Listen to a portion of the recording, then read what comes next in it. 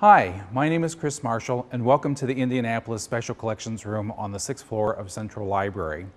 This room was founded back in 2007 when we opened the Central Library.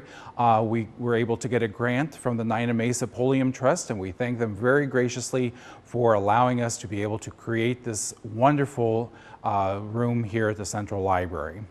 This room houses many of the library's special collections.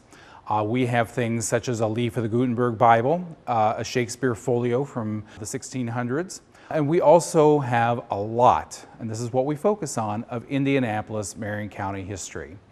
The room is always busy. Each year we have an exhibit focusing on a specific topic. This year, for 2014, we're focusing on the historic districts of Center Township.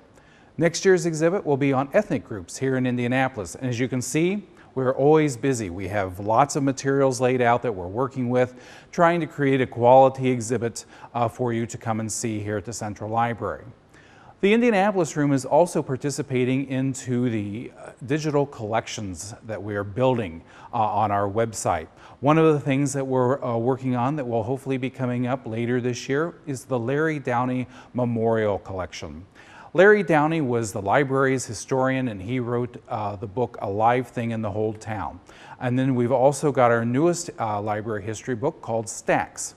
We will be digitizing a lot of the materials of the library's history, and that's what we've got working on here, laying out materials, deciding what we should have in the collection. Later this year you'll be able to check out additions to our digital collections. So stop by and see us here on the 6th floor at Central Library in the Indianapolis Special Collections Room.